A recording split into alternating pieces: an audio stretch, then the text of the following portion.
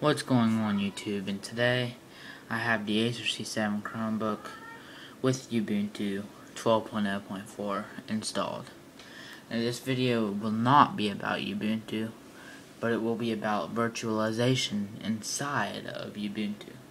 So if any of you guys have watched my previous video, made a good while back about Windows running on my Acer C7 Chromebook, that was due to VirtualBox. Now I know a lot of you are having trouble getting the kernel configured.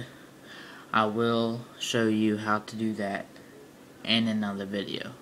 In this video, I will show you it starting up and everything's cool. Because the last video I did not show you for sure that this was a C7, or I didn't show you me starting it up. So for one, let me just show you that it is a Chromebook. There's your Chrome symbol. The Acer. This is, of course, you can most definitely should be able to tell that this is Ubuntu running Unity. Now whenever I go to start it up, it might crash, so I might have to reboot my computer, but bear with me. So right here's Windows 7.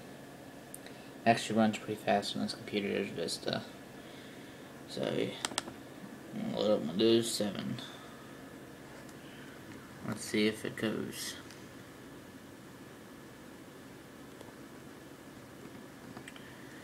Well, let's just give it a minute here. Alright. Now we just gotta hope that it don't crash.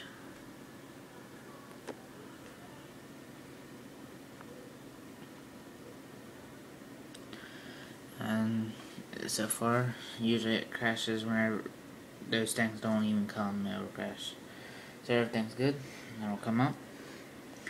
Just give it a minute, and as you can see, Windows 7 is starting up. Now, I know, like, it's kind of difficult to have the kernel configured correctly. Let me get in here. It's a pretty fast start. I mean, it's not bad. Here we should be going. Windows 7 Ultimate. And there we are. It's Windows 7 running on my Acer Chromebook. There, I got USB, my iPod that I'm recording on right now. Got. See, it's considerably quick.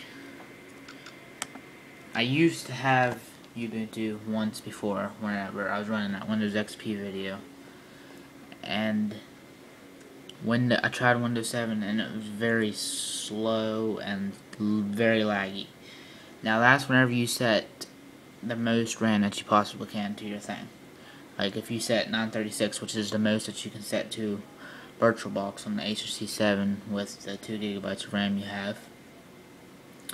If you set that, then you're going to have lagging and crashing problems, because apparently Ubuntu uses that much, so it needs enough to run in the background. So what you got to do to stop the lagging, lag-free problems and stuff is to don't download nothing, excuse me, but you want to set the RAM at 812 megabytes.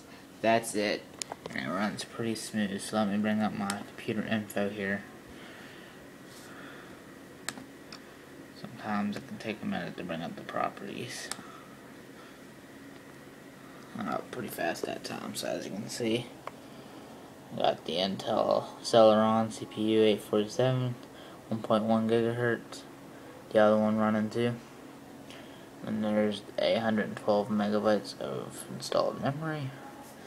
And also, I know once you guys get the kernel configured, you guys are going to wonder, after you get a Windows installed, how to run the dual core CPU, because by default it can only run one, and if you try to set two, it will not work.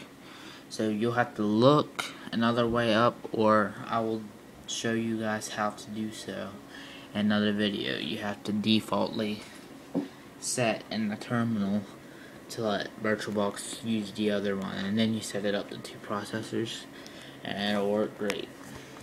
So here we are.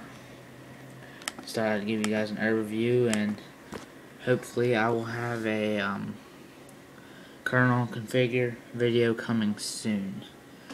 Possibly later today or tomorrow. So either later today, October 17th, 2013, or tomorrow, October 18th, 2013. Thanks for watching, guys. Peace.